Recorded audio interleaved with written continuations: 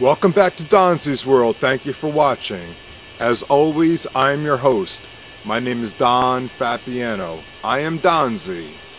Now today, in Donzi's World, I am going to bring you the most entertaining show you have ever seen.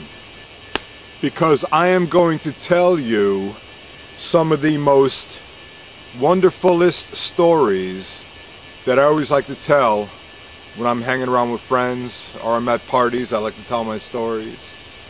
Now you're going to hear my stories and we're all going to get so excited. And before this show is over, you might even see Donzi singing a song or two. How often do you get to see that? Think about it. But the first story that I want to tell you right now is a story that I heard one day around Halloween time. I was down on the Yale campus, and actually in one of the churches on the Yale campus there was a haunted house, and at the end of the haunted house tour there was a guy reading ghost stories from a book, and then people would sit around and listen to his stories. Well, he read this really interesting story that I'll remember forever, and I think it's great. See if you like it. So the story is that there's this farmer man, and the farmer is at the county fair, and he's going around, he's playing all the games, and he's riding the rides, and he's having a good time at the fair. But then as he's walking down the midway, he sees a tent. And the sign on the tent says, "Have your fortune told by the witchy woman for 5 cents." So the farmer man, he never saw anything like that. He lives a farmer's life. That's kind of strange to him. So he's kind of interested in it. So he goes into the tent. And at first, it's so dark in there he can't see anything. His eyes have to adjust, but then after a while, then he can make some stuff out. There's like trinkets all around and like dragon statues, and finally, when his eyes fully adjust, he could see her. There's the witchy woman, sitting in her chair, with her turban wrapped around her head and wearing her witchy clothes. And she's sitting in front of a crystal ball. And the witchy woman says, "Come on in. Have a seat. Let me tell you your future." So the farmer sits down. He gives the witchy woman his nickel. And the witchy woman looks into her crystal ball and she says, "Oh." And she's looking, and she looks at the farmer with this strange look on her face. She says, "I'm seeing something in my crystal ball."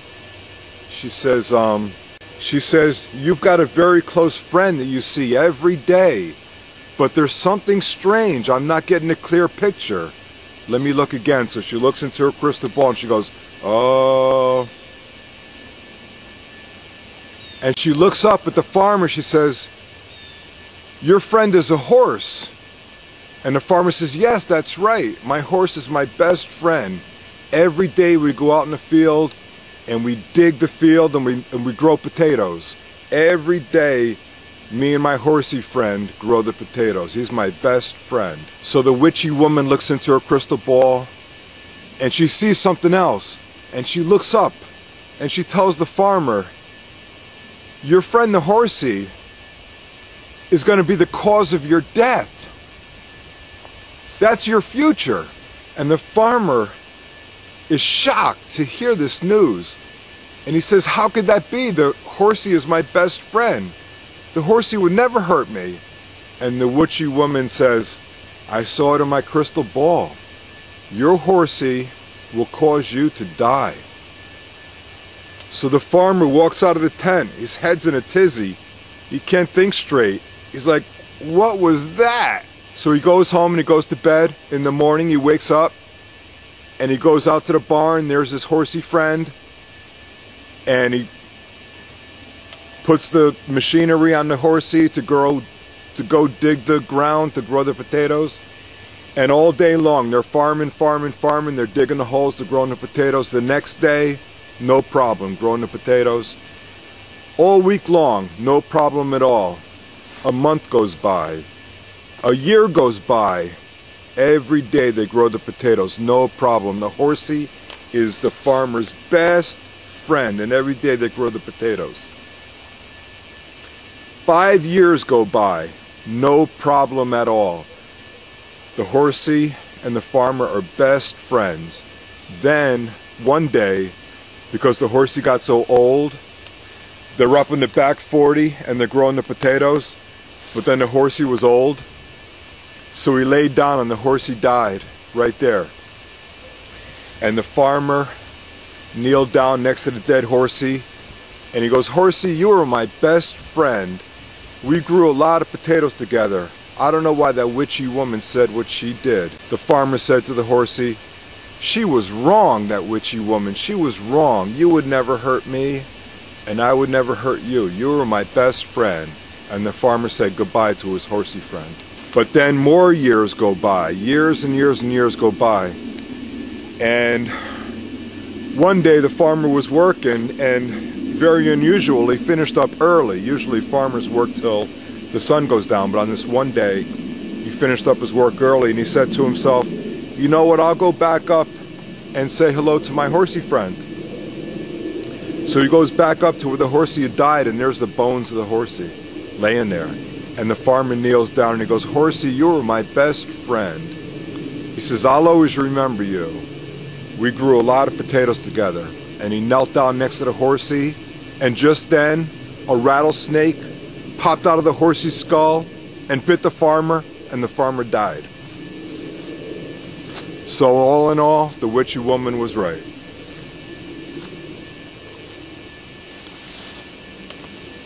And that's one of the stories I tell. I like that one. For some reason it has meaning to me. Now another story that I like to tell is a story that I saw on TV. I saw it on PBS, and it was actually geared towards children, but I think the story is very interesting. See if you like it. So the way the story goes is that there's this village, and the people in the village are very poor.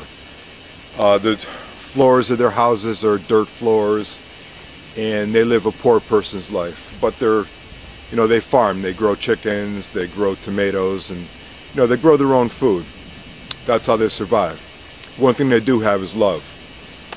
So in this village, there's this crooked road that runs through one part of town. And on the crooked road, there's these 3 families. And in one house lives Pedro. And Pedro has a wife, and he has kids, and he has his chickens and his tomatoes. Across the street from Pedro lives Juan. And Juan does his own farming. And he has like goats and a cow. But down the street, at the end of the street, is Fernando. And Fernando lives with his family. He's got a wife, a boy, a girl. And in Fernando's garden, he grows peas, squash, a little bit more elaborate. So in the village, not much happens. Every day they farm. 7 days a week they got to farm, feed the animals and stuff like that. The only interesting thing that ever happens is once a year the circus comes to town, and that's really their only entertainment. They're workers, they work. But one day, Fernando has to go to the dentist. He's got an appointment to go see the dentist in town. So he's not going to work that day. He's going to take the day off. He's going to walk into town and do what he's got to do. But he devises this plan. He's smart. Fernando's a smart guy. He gets his wife to help him out with this plan that he's got. So his wife helps him, and he asks her, he says, "Make me a hat." He says, "But on the hat, I want one side of the hat to be just blue. And on the other side of the hat, it's going to be just red, right down the middle. One side's blue, one side's red." He says to his wife, "Can you make me the hat?" And she says, "Oh, yes, I'll make you the hat." So Fernando has the hat. And on the day that he's going to go to the dentist, he puts his hat on.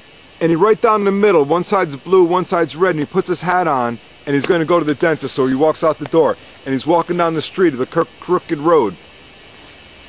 And he goes past Juan's house, and Juan's farming. And he looks up and he goes, Fernando, he says, you're not working today? Where are you going? And Fernando says, oh, I got to go to the dentist. I got an appointment. I'm walking into town. Juan says, oh, yeah, well, good luck, good luck, good luck. So then across the street, Pedro hears everybody talking. And Pedro looks up because he's doing his farming. He looks up, he sees what's going on. He says, oh, he says to Fernando, he says, oh, where are you going? Fernando says, I'm going to the dentist. So Pedro says, oh, you look different today. He says, oh, I like your nice red hat. That's a nice red hat. And Fernando, he don't say nothing. He doesn't turn his head. He keeps his head straight.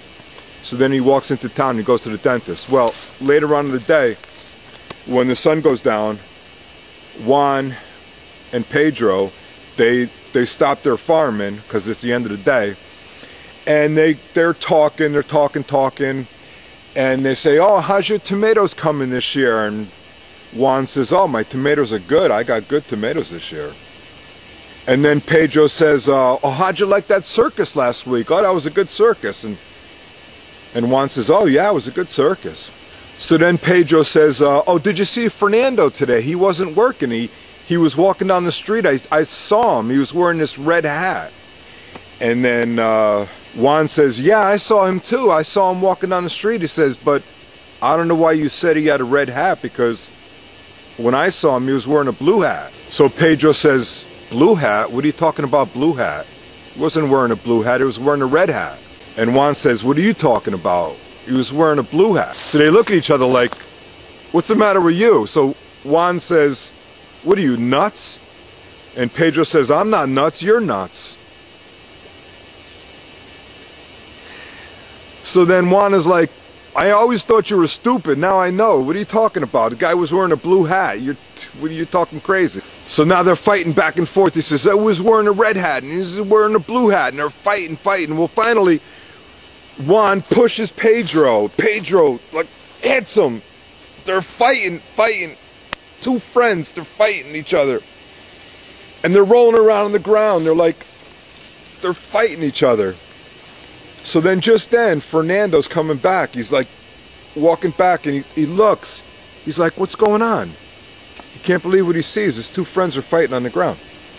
So Fernando runs up. He's like, pushes him aside, He's like, what's going on here? Why are you guys fighting? And Pedro says, this guy's stupid and I had to fight him because he was so stupid. He says, he told me you were wearing a blue hat and I know that you were wearing a red hat. Juan says, I saw your hat. I saw it was blue.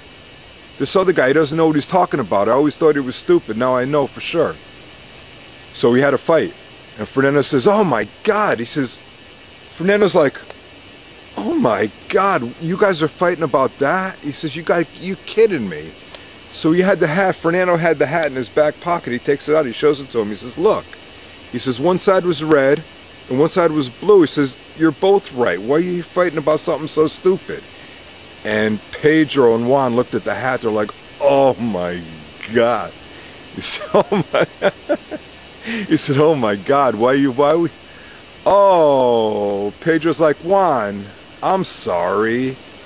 He's like, oh, you've always been a good friend to me. I'm sorry. And then Juan is like, I'm sorry. And then they were good friends again. But the moral of the story is, think about what you're fighting about. It's really, a lot of times it's stupid stuff. So that's a story that I heard, and that's a story I like. Hopefully you liked it too.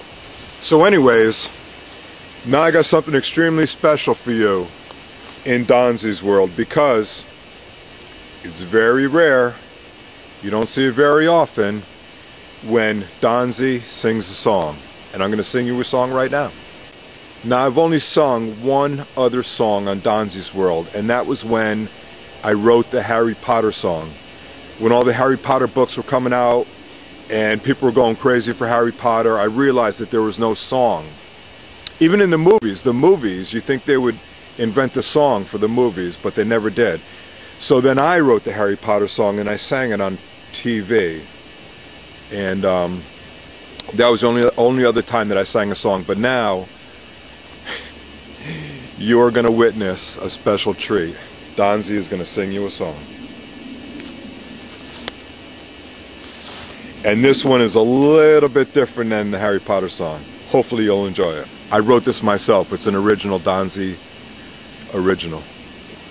And it goes, cheese before pizza, and cheese with pizza, and after pizza, cheese. I like pizza and my dog likes pizza, and then we cut the cheese. That's the song I wrote. No, that's a funny song. So now, the last story I want to tell you is a true story that happened to me. When I was younger, I traveled a lot. I used to pack up my car with my carpentry tools and my clothes and travel all around. When I was younger, it was easier because the places I lived, you can only do that stuff when you're young. And I learned a lot. But a lot of my traveling was between here and Key West, Florida. There was a lot of carpentry work in Key West, and I used to go there every winter. I'd come back here in the summertime, go down there in the winter, back and forth, back and forth, back and forth. And I did that for years and years and years. But the very first time I went to Key West, I was doing a carpentry job in New Haven for this guy. And one day he says to me, oh, I bought a house in Key West and I need someone to fix it up. Do you want to go down there and work on the house? And I said, oh yeah, of course I do, because I like traveling. Thought that was a good idea. So on the day I was going to leave Connecticut, I had my car all packed up, and I went to the job where he was working. I says, oh, I'm all ready to go to Key West. I says, I'll call you when I get there. He says to me, oh, forget about it. We're not going to do that job anymore. He says, oh, forget about it. And I says, well, my car's all packed up. I'm jumping on the highway right now. He says, oh, well, we're not going to do that job. So I jumped on the highway and I went there anyway. And I had no idea what Key West was, anything about it. I just went there. So I get to Key West. It was like late at night, slept in my car that night. Woke up in the morning and I got a newspaper and I went to the diner, and while I'm having my egg breakfast, I'm looking for a job in the want ads, and there was an advertisement that said carpenter wanted. So made a phone call, had an interview, got hired on the spot. So now I needed a place to live. So I take my newspaper, I go to the beach, and I'm on the beach and I'm reading my newspaper and I'm looking at the ads for rentals, and it dawned on me that to rent an apartment you need first month's rent, last month's rent, and a security deposit. I didn't have a lot of money with me, so I realized there was no possible way I could live in Key West. And then I realized that I only had enough money to get back to Connecticut, and I was all ready to jump in my car and drive straight back home again, because that's all the money that I had. I could make it home, and that's it. And I'm shaking my head like this, and I'm going, oh, what's going on here? I look over, sitting across next to me on the beach, a little ways down, is a good buddy of mine from Hamden, Connecticut, that I knew for a long time. And I seen him, he's sitting there, I'm like, what the heck? So at first, I didn't want to get up and say hello to him because I was embarrassed that I was in trouble, and that I was in an embarrassing situation. You know, that I'd made this big mistake by going to Key West, you know, not being able to live there. And then I thought about it for a second. I'm like, wow, what am I doing? Of course I want to go say hello to my good buddy. So I go over there. Hey, how you doing? Oh yeah, you know, a million miles away from home, I see my good friend.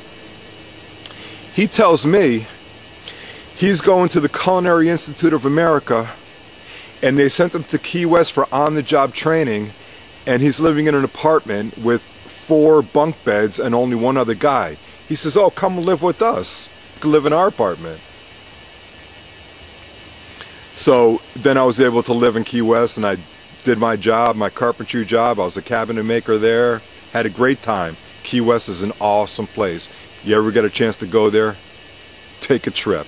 It's Paradise Island. Everybody has a good time in Key West. So then, like I said before, I went to Key West year after year after year. The last time I went to Key West, it was 1999. And I packed my car one day and I drove down to Key West. Nobody knew where I was going. My family didn't know. My friends didn't know. I just went. And I showed up into Key West with no plan at all. I had nowhere to live. I had no job. I just drove there. So I called my friend on the phone. He's a doctor. I did a lot of work for him. He helped me out in a couple different ways, and he was a good guy. So his name was Pete. So I says, Dr. Pete, I says, look, I just showed up in Key West. This is, you know, I need a place to live, and do you know anybody who has work? And he says, oh, I'll make some phone calls, and I'll talk to you later. So, talk to him later. He says, oh yeah, I've got a couple buddies who just bought a house, and they want to open a real estate business, and they need someone to live in the house and remodel it. So I says, hey, that's right up my alley. I do that all the time. So meet the guys, talking to them. You know, we made an agreement. Yeah, they trusted me. I'm a trustworthy guy.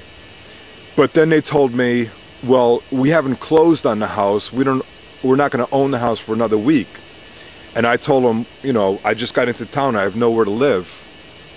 And if I can't work for you, I'm going to get a job in the morning, and, you know, I'll be gone.